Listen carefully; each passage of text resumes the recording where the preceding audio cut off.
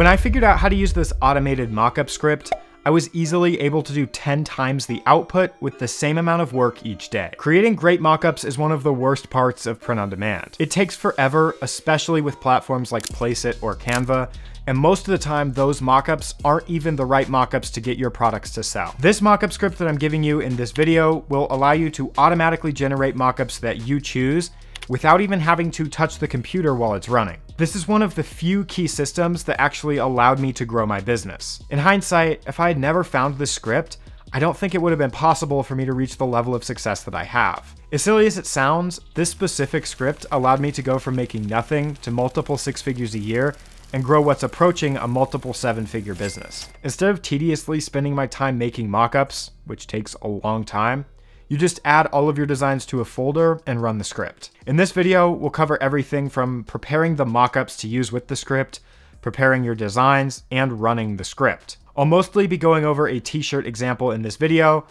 but this will work for any product that you can create a mockup for, and I'll show you a couple different examples throughout the video. Feel free to watch different parts of the video back at half speed if you need to, and without further ado, let's get into step number 1, which is preparing the mockups. Now, the good thing about creating these mockups is you'll do it once and then you'll never have to do it again. The downside to using my method is that you do have to pay for Adobe Photoshop. Now, sometimes you can get it for around $10 a month. I'll leave a coupon down below for a 40% off coupon. But either way, even if you ended up having to pay the full $20 a month, I still think that by the end of this video, you'll see the value and why this is so important. After you've downloaded Photoshop, you'll also need another program called Figma. I use Figma to make all of my designs, and I used it as an example in my t-shirt design tutorial. If you haven't seen that video, then parts of this one might be a little bit confusing, so I'd encourage you to go back and watch that one all the way through. These are the 2 mockups that we'll be preparing as an example in this video. If you want to find similar or exact mockups that I'm using in this video, just go to Etsy, type in 3001 and then the color of shirt that you're looking for and just hit enter. This will bring up a ton of different options and you should be able to find some of the mockups like this one right here for $5 that I'm using in this video. After you've purchased and downloaded them, you should get something that looks like this in a PNG or JPEG file. The very first thing you'll want to do is just right click on one of your mockups, hit select open with and choose Adobe Photoshop. Now, before we do anything else in Photoshop, we have to quickly switch to that other program that I mentioned called Figma. Now, if you've seen my design tutorial, then hopefully this will look familiar.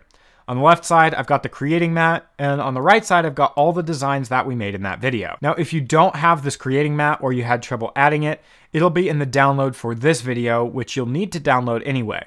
Just go into the scripts and miscellaneous, and you should see the creating mat, which you should be able to just drag and drop right into Figma. The full grid is the maximum print size, and this red grid on the inside is a more ideal sizing guide. I talk about that in my design tutorial. But we need to make the mockups so that we could utilize the entire space. So to do that, I'm just going to hit the R key on my keyboard, or come up to the top left and just select the rectangle tool.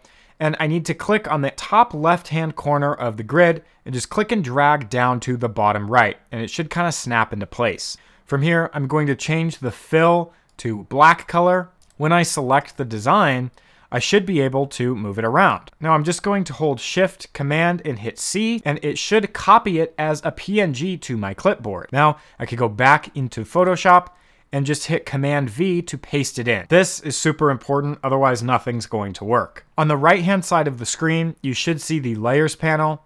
If you right-click on that layer that you just pasted in, you have to click Convert to Smart Object. With that done, we can reposition it and put it into place. To do that, I'm just gonna hit Command T to bring up these little handles, and now I can click and drag and make this rectangle a bit smaller. Now, since this is the maximum print size, it needs to come almost to the edge of the seams, maybe about a ½ inch, quarter inch to the seam, and just a little bit lower than the collar. This looks pretty good right here, but you'll just have to play around with this a little bit on your own. The main idea here is you want your black rectangle to fill up most of the space that would be the maximum print area. So this print space is 15 inches by 17 inches, and you can see how close it gets to the sleeves and the collar. And you're just trying to recreate that in your mockup. Now in reality, it's much closer to the top of the shirt, so I like moving my black frame just a little bit closer, but try and get these edges to kind of match up with what Printify shows. Then once you feel like it's in the right place, you'll come up and hit this check mark. Now the whole reason we add that black frame in is it's going to act as a placeholder. So when we run the script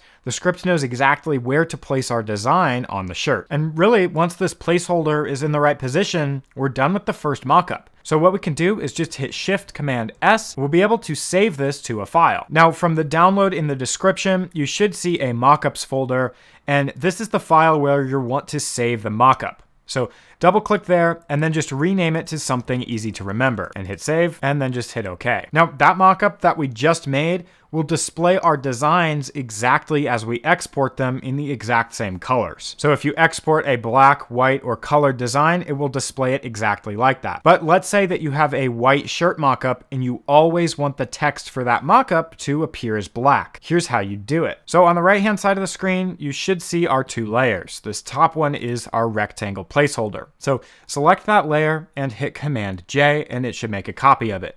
Now immediately just set the opacity down to 0 and turn the eyeball off so that that layer is invisible. Then select the original placeholder layer, come down to this little circle icon, click it and click solid color. Now this is where you're going to pick the color that you're forcing the designs to come out as.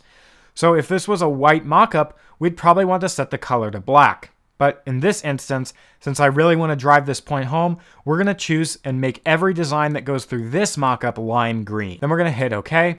And now you're only going to see lime green. So we have to fix that. Move your mouse in between the color fill layer and your rectangle placeholder layer, and holding the Option or Alt key, you should see your mouse change to this little square with a little down arrow. Just click. It will force that color to only be applied to our placeholder layer. So now if I just Shift Command S again, I can save this as a new option and call it something like lime green and hit save. Then I'll just hit OK. And now if I open up my mockups folder, you can see I have two mockups. One will display the colors exactly as they originally are, and one will display them in lime green, since that was the color that we chose. Now I'm going to do another real-time example so you can see how fast this can really be done. So again, starting completely from scratch, we're going to use this mockup. I'm going to open it in Photoshop. Then I'm going to come back into Figma and I'm going to hit R. I'm going to make our placeholder rectangle. I'm going to set the color to black. I'm going to Shift Command C to copy it as a PNG, and then I'm going to paste it in here. Right click and hit Convert to Smart Object. Then I can hit Control or Command T, and I can just scale this rectangle down. Now for here, this one's just going to be a little bit more wonky, but I'm just going to try and size it as best as possible. So I'm just going to size it. Now I have to rotate this one a little bit. We didn't have to do that for the last example, but I'm going to rotate this one a little bit and just try and get it into the best position possible. And it doesn't even matter that it's coming over the jeans because some of our designs aren't going to be that long. So this is looking pretty good. Maybe less rotation. I think that looks pretty good. And we can always come back and edit this if we need to. Then I'll just hit save. And I will save this. I will save this as dark gray heather 2. Save and hit OK. Just like that, we've successfully made 3 different mockups. So hopefully this is all making sense. But with that out of the way, now we can get into the second step, which is formatting our designs. Now back in Figma, hopefully you'll remember from the design tutorial making these designs. Now just over here, I've combined our mockup with a white placeholder, and I've overlaid the creating mat so we can kind of understand what's going on. And for this first example, I'm just going to grab one of these designs. Let's do this one at first, and I'm just going to paste it in. So ideally, our design would show up somewhere like here. Not too big, not too small, and not too close to the collar. But there's something that you have to understand about the mockup script. The way that it works is it's going to take your design and put it to the very top of the placeholder, and it's also going to make it as big as it possibly can. Now, if we made a mockup that looked like that, it would look absolutely ridiculous. Nobody wants a design all the way up at the very top of their neck that stretches from armpit to armpit. It just makes no sense. That's why in our design tutorial, we spent so much time making it the right size and getting it positioned correctly. So we just have to tell the script that we want it a little bit smaller and a little bit lower on the shirt. To do that is really easy. We're just going to click and select the design and move it up to the top left corner of the creating mat. You should see it kind of clicks into place with those orange lines. From there, we just need to hit Command G. This will create a new group. Then on the right side of the screen, you should see new controls called Auto Layout. When you click on this, it'll add some new controls right below. We'll have horizontal padding and vertical padding. This will allow us, if we click and drag on the horizontal padding, to add some invisible space on either side of our design. Then we can do the same thing for the vertical padding and get our design right back to where we started. This way, when we run it through the script, it knows to add invisible space on the top and sides of our design. Let me show you again why this would be so important. Let's say we had a taller design, something like this. If we allowed the script to just stretch it to the maximum size and put it up at the top, it would look absolutely ridiculous. It would come all the way up to your neck and it would stretch all the way down to your stomach. This would look ridiculous on a t-shirt. That's again why we spent so much time getting it to be the correct size. So from here, we would just hit Command G to group it. Then we would move it to the top left corner of the mat. Then we will click Auto Layout and we will add some padding horizontally and we can add some padding vertically, just like that. Now for some designs like this one, it might already be in a group. Now what happens if we just already click Auto Layout? Well, it completely messes up our design.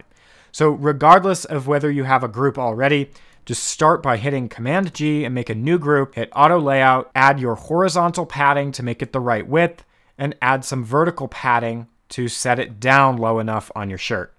And just like that, we're done with that one as well. Do one more example so that you can see, and we'll do this colored design. We're gonna set it to the top right, Command G, Auto Layout, add horizontal padding to fill up the full 15-inch frame, and then just move it down a little bit from there. That looks great. Now it's also really important that you name the frame. So I'll just click on the layer and copy it and paste it in so that each layer is just named the same name as what the design is. And after you're done naming them, you should be left with several layers that look just like this with invisible padding on all the sides. Naming the designs is tedious, but it will really pay off long term, especially when I'm able to release my automatic product uploader. The product uploader will include the name of the design as part of the title so you don't have to type it in every time you upload a product. Basically, you'll just export your designs to a file.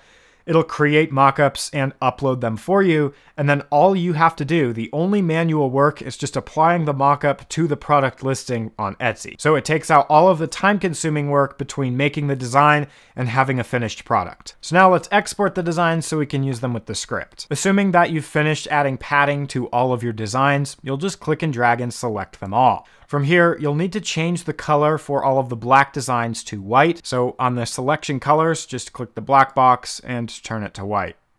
Then you should see an export button at the very bottom. So just click on that and click export however many layers you have. Now it's super important that you save your exported designs to this obj0 file that I've included as part of the download file in the description. So open that up and just hit save. So hopefully you're following along, and now we can finally run the mockup script.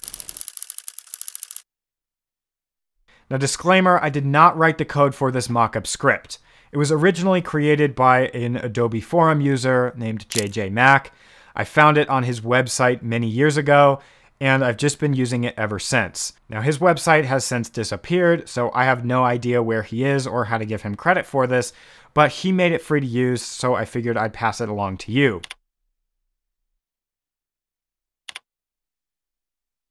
In the description, you'll be able to download this file, which has all of the files that you need, as well as the creating mat and the mockup scripts. So after you have that downloaded, we have to install the scripts. To do that, I'm gonna have to navigate to my applications folder, and I'll do that in a new window. And we just have to find the Adobe Photoshop folder. This might look a little bit different if you're on Windows. Just double click and open it, go to the presets folder, choose scripts. So what I like to do is just select them, right click, hit copy, and then you can just paste them in. You also might have to enter in your password because I believe this is a protected folder. Now you'll just have to relaunch or open Photoshop. Now with Photoshop open, if you click on File from the very top, I believe it's off screen right now, you should see a scripts option, and now you should see mockups appear. So just click on mockups. And we just have to change a couple settings the first time, and then it'll save these every other time. So this first setting is choosing where the mockups are stored. So we'll just hit browse, and we'll need to navigate to that mockups folder where we created those 3 mockups. Then we'll just hit open, and the second is the objects collection folder. So we'll hit browse, and this is for the obj0 folder that holds all of our designs. Now you do not want to select the obj0 folder, you want to select the parent folder. So what I mean is instead of double clicking and opening, you'll just make sure that you're on the file where this one is visible and then click open. Now finally, for the output folder, you'll just hit browse, and I've also included an export folder so you can double click and open this one up, and that way all of your finished results will be in the export folder. Now every time you run the script, those settings will be saved. However, every single time that you run the script, you have to check this box, edit smart objects, and fit the image. As long as you can remember to check those two boxes, you'll be good to go. Then we'll just hit create mockup collages and watch the magic happen. Now it's not going to look like much is happening.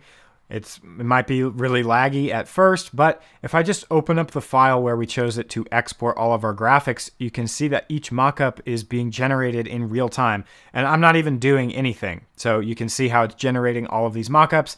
I could do as many mockups as I wanted to with as many different designs as I wanted to, and I could just let this run and run and run. Okay, so it finished 4 mockups for 3 templates in less than a minute. So just hit OK. And let's just take a look at the exported results. So as we scroll through, you can see each design that we've made is applied to each template. Here's the one where we forced it to be green. Again, all of the designs look great. They're scaled, they're properly positioned.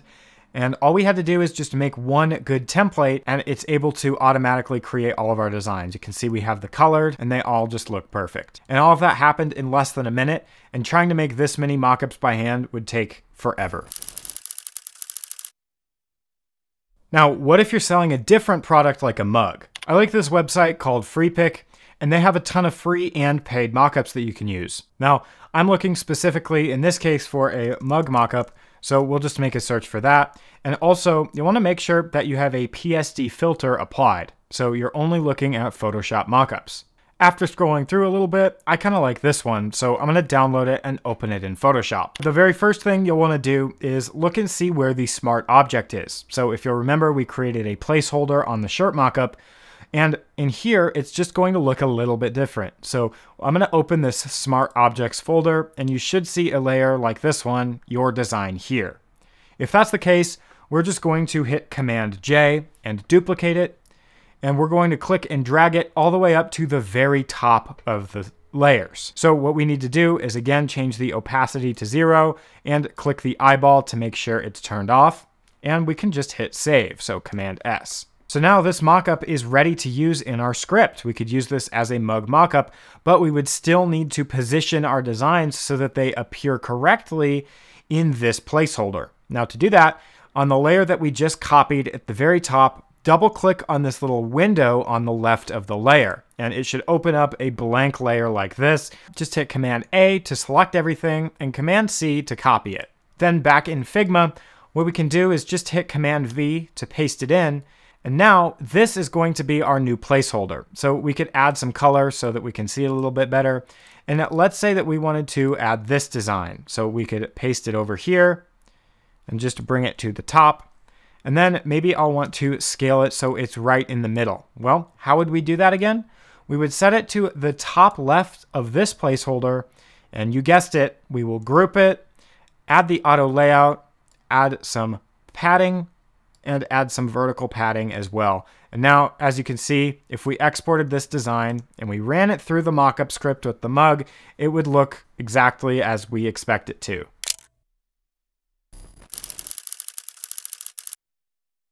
I really hope that starts to make sense, where if you're applying the padding to get it in the right position on the placeholder, when you run the script, it'll appear in the exact right position every single time. Now here's a few tips and a few problems that you might encounter. Problem number 1 is the top layer is not the smart object. If the top layer is not the smart object, the script is going to fail. It either has to be the original smart object, like that black rectangle that we applied, or it has to be an invisible copy of a smart object at the very top of the layers. The second problem that you might face is you didn't space or size properly. So for some mockups like picture frames or stickers, you don't even need to add space to the design, you just have to size it properly. Grouping your design and adding auto layout in Figma and then adding invisible padding on either side only helps you make your designs smaller or fit them at a certain level of your total print area. For something like a sticker, you don't need invisible space around it. In fact, it'll just mess it up. And even a frame is going to be very similar. For most frames, you just want each image to be the exact same size so that when you run the script, it applies the same size picture to the frame mockup every single time. Problem number 3 is basically the same as number 2, where you can only do one type of product at a time. So it's not going to make sense for you to do t-shirts and mugs, even if the design's the same, because the formatting for the design when you export it is going to be different. Tip number 1 is to always use an external hard drive. So I use an external hard drive like this. I don't know if you can see it. It's plugged in right now. But basically, that will allow you to export all of your mockups to the hard drive without taking up a ton of space on your computer. Let's say you did 40 different designs on 10 different mockups. That's going to create 400 really high quality images in a matter of minutes. And if you're doing that on your regular hard drive, it's going to significantly slow down your computer. So I'd highly recommend investing in some kind of hard drive that you can just export all of your files to as the script is running. Tip number 2 is do not steal mockups. Now, there are ways to get around actually paying the $5 to get a mockup, but it's not worth it at all.